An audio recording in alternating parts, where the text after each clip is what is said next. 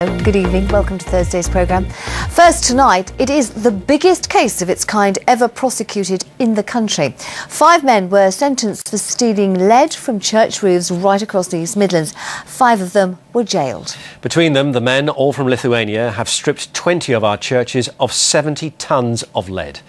Well, today the judge told them they couldn't care less about the impact on communities. He said, all you care about is making money. Joe Healy reports. One harsh reality behind the lead thefts. They're huddled in their church overnight, guarding it.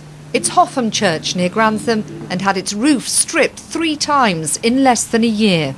It sends your senses right down, through your boots is the best way I can describe it. And you just feel absolutely abused.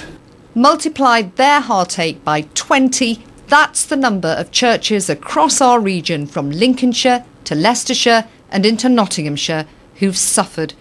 Between them, the thieves stole 70 tonnes of lead from church roofs. They sold it for some £70,000, but the damage they caused the churches amounts to 5 times that.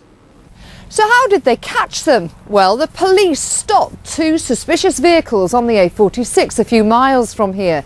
They were weighed down with lead, and some of it had come from the roof of this church here in Hoffham. The police could identify the lead because the churches had marked it with invisible smart water. And one of the culprits was identified because his DNA was found on a cigarette butt he'd left on a church roof.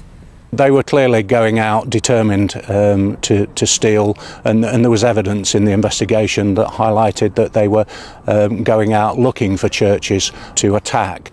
Well, today at Lincoln Crown Court, 5 of the men, all from Lithuania but living in Lincoln, were given sentences ranging from 7 years to 22 months.